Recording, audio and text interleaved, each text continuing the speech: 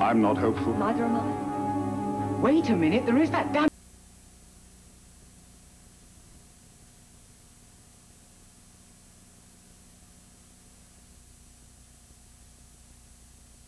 The following report was broadcast recently on the McNeil-Lehrer News Hour. Why do we do it? Why do we stand in line, pay our hard-earned money, to have our wits scared out of us on the roller coaster? Okay, sure, not all of us do it. And plenty of those who do have youth as an excuse. But then there are the rest of us. Purported grown-ups who were supposed to know better.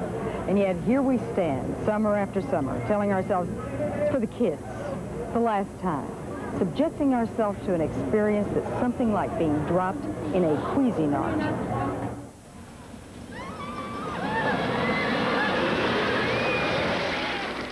Today, America is undergoing a roller coaster renaissance, with amusement parks all over the country spending millions of dollars to attract more screamers than ever before.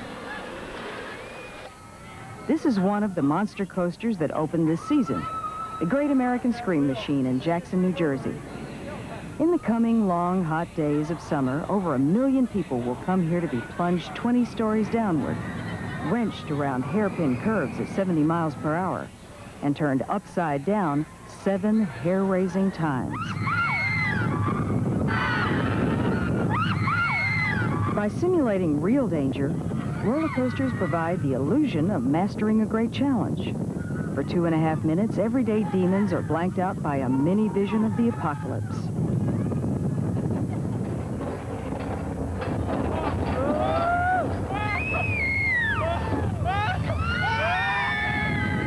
Coasters pander to the primitive. Their impact is visceral. They zap the synapses and make the heart race. They're exhilarating, gravity-defying, the essence of cheap thrills. The invention of the roller coaster and other mass entertainments like the movies set in motion the debate between elitist taste and popular culture that continues to this day. The virtue of the intellectual versus that of the sublime, the sensational, and the unreal. In that, the roller coaster is profoundly American, like the hot dog, which, along with the roller coaster, was born right here in Coney Island 100 years ago. In those days, Coney was a magic city, an escapist fantasy for the hordes of immigrants and working stiffs of New York's mean streets. Over 1 million a day came to stroll its boardwalks, thrill to its sideshows, and to ride this rickety, vibrating mountain range of steel. Like Coney Island, roller coasters have had their ups and downs since then. They and other thrill rides fell out of favor in the 60s and 70s, rejected for more respectable, family-oriented entertainment. The theme park. I wish they all could be California. Disneyland and later Six Flags and Great Adventures replaced the earthy symbolism of places like Coney Island with sterile technological perfection and pre-sexual obsessions. They were clean, wholesome, and more regimented than West Point. But eventually, even Disneyland succumbed to the call of the wild. It built its own coasters, but called them by different names. The Matterhorn, Space Mountain, and most recently, Splash Mountain, the highest flume ride in the world.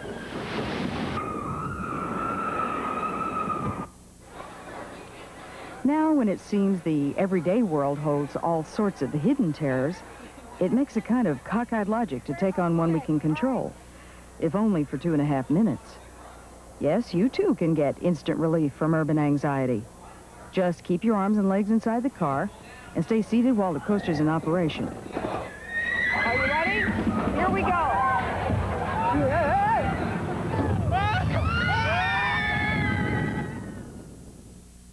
The preceding was broadcast recently on the McNeil-Lehrer News Hour, public television's nightly report of news and analysis. Whatever it is you do for a living, it probably beats collecting honey in a swamp in northern India.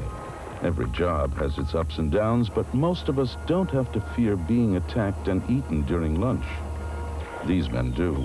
They're honey collectors, and they make their living in a place where no one comes without a very good reason. the Sundarbans forest of northern India.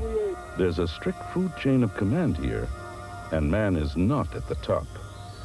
The beast that left this mark is the man-eating Bengal tiger. Every year, at least 30 people who enter the Sundarbans don't come out. Luckily, our camera crew did with footage of the elusive tiger and its less threatening, though not less territorial neighbors. Forest of Fear, next time on Nature. It may be one of the few experiences you'll be glad you saw on TV and not in person. Sunday night at 8 here on OPB.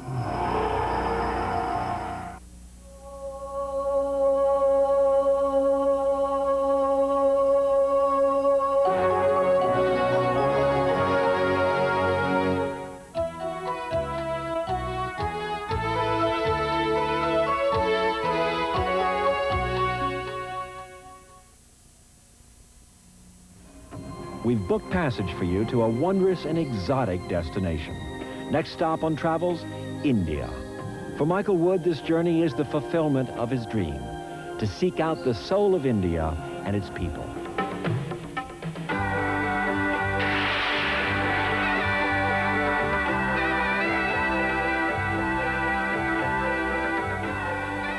In asking questions of India, we may perhaps learn something about ourselves too. This is only an impression, only one Westerner's journey, an outsider's point of view. I simply went to see. This is John Hemingway inviting you to come along on a journey of discovery. Darshan, an Indian journey, next time on Travels. You could make a lifetime's worth of journeys and still not see all its variety and richness. Monday night at 9 here on OPB.